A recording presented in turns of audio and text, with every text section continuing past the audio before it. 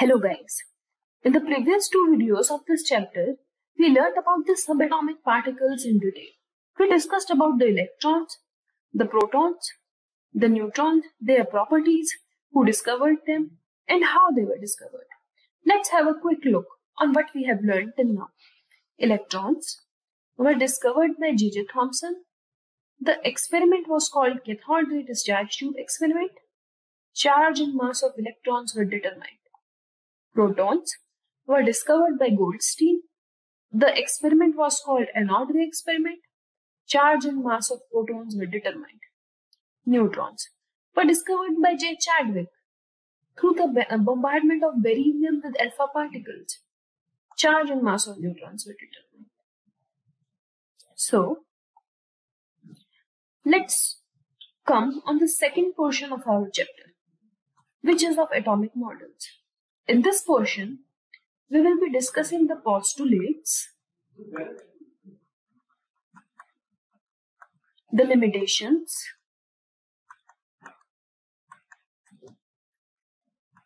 and the concepts of atomic models proposed by Democritus, John Dalton, J.J. Thomson, Ernst Rutherford, Niels Bohr, and Schrödinger. Let's begin with the Democritus atomic model.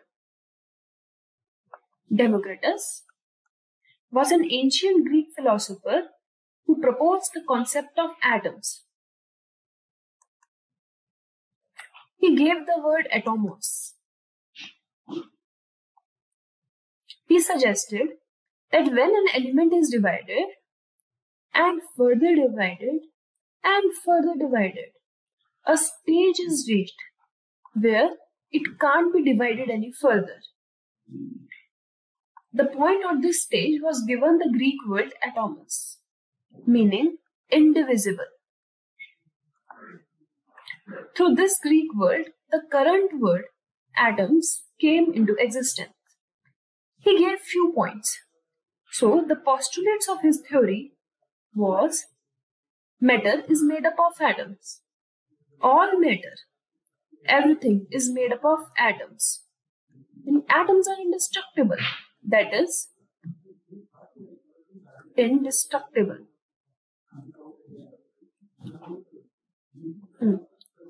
Indestructible. Atoms are indestructible. That means they can't be destroyed. Also, atoms are solid but invisible.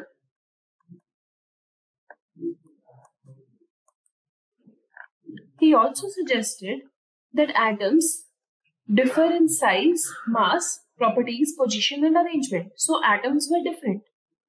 He suggested nothing else. And the things which he suggested was having no experimental evidence. The definitions he gave was too general, and it was only a thought experiment at that time. So, due to absence of experimental evidences,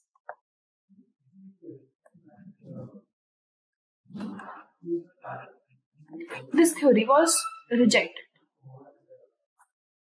Next came the Dalton's atomic theory.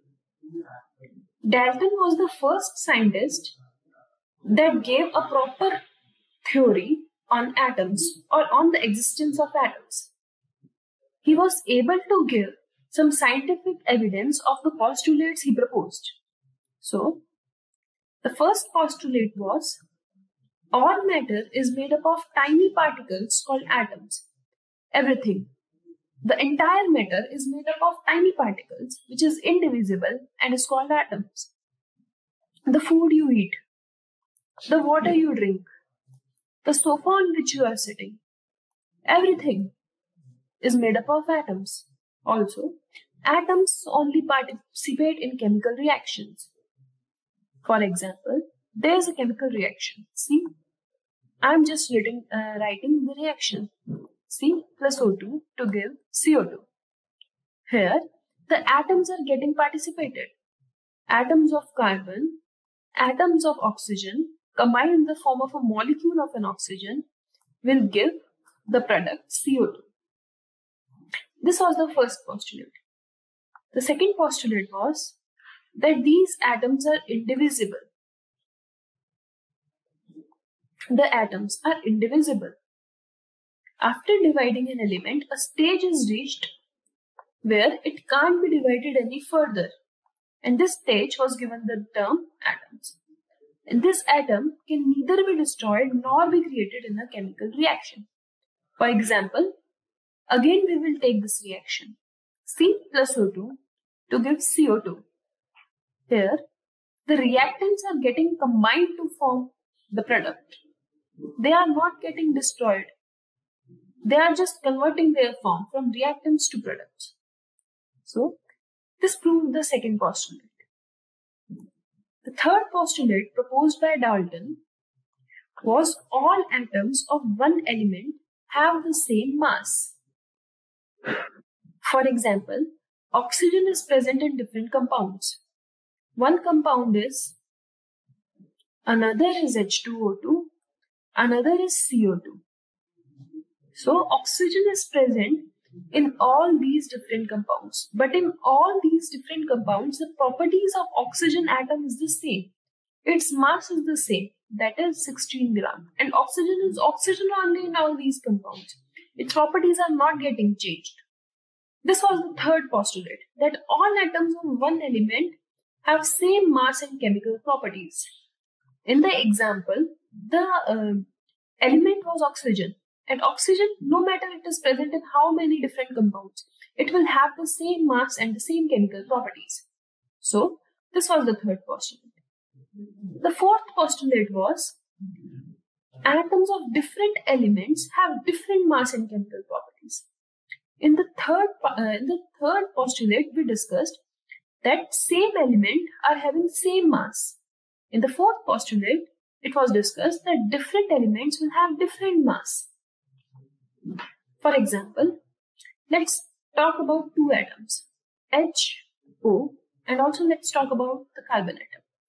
H is having a mass of 1 gram, oxygen is having a mass of 16 grams, carbon is having a mass of 12 grams. These are different and all of them have different chemical properties as well.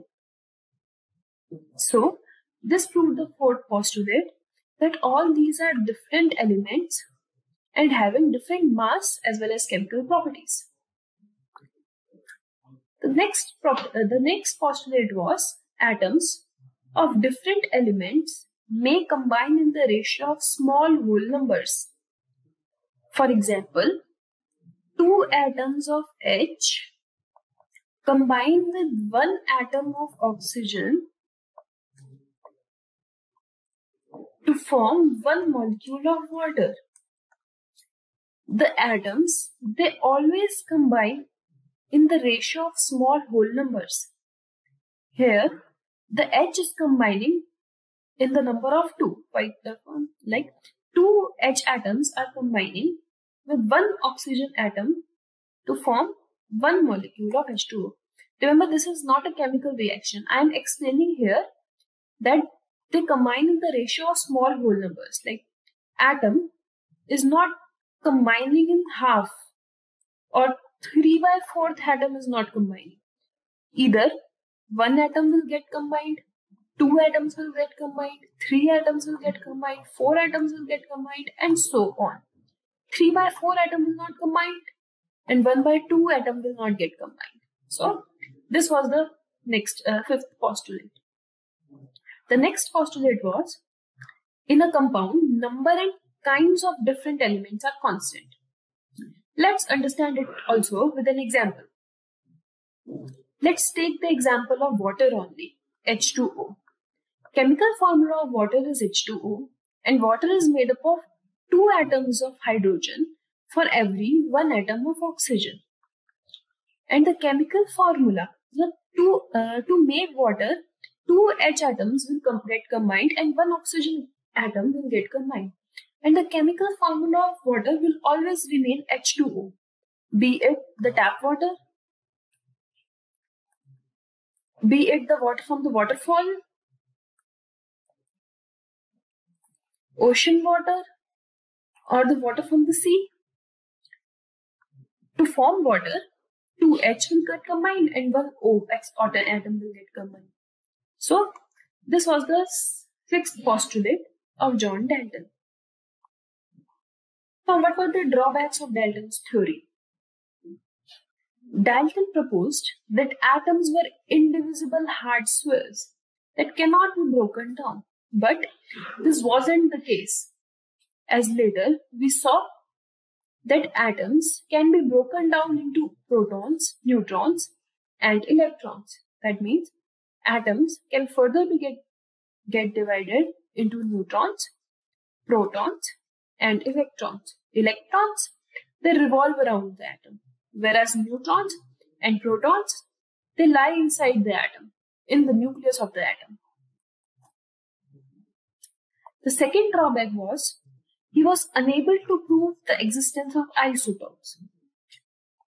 He suggested that all atoms of one element have same mass and chemical properties. We discussed it with an example.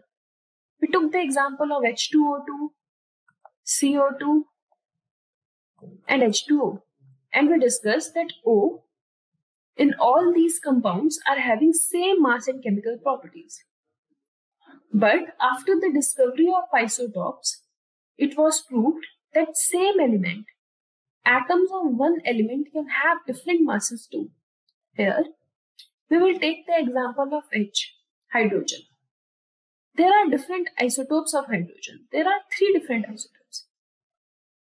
One is the protium, another is the deuterium, and another is tritium. So in protium, the mass is 1.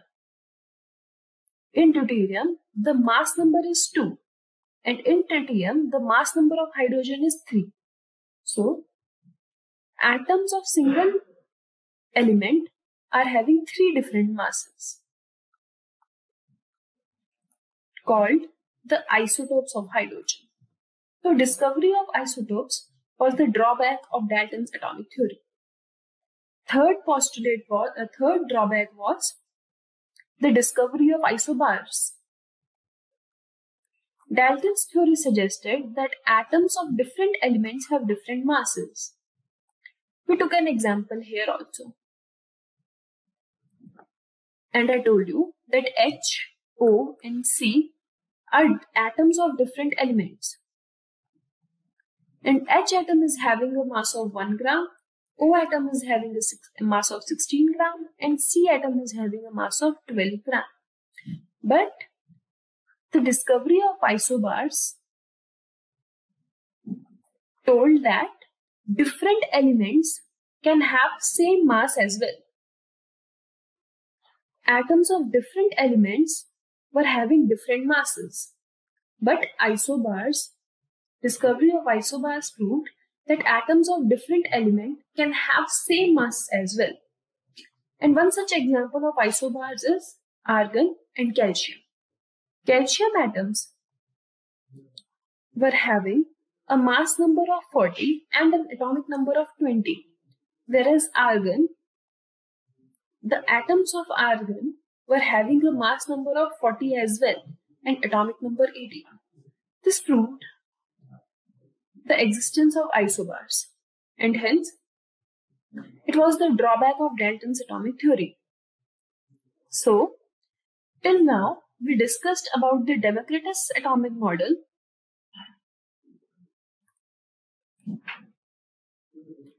then we discussed about the Dalton's atomic model, the postulates and the drawbacks. The postulates and the drawbacks of Democritus model was discussed as well. So the drawbacks of Dalton's atomic model was the discovery of isobars, the discovery of isotopes, and the discovery of subatomic particles.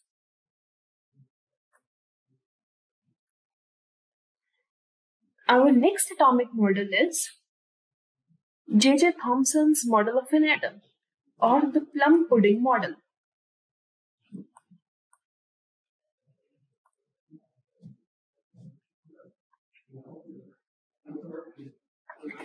We will be discussing this in detail in the next portion. Thank you.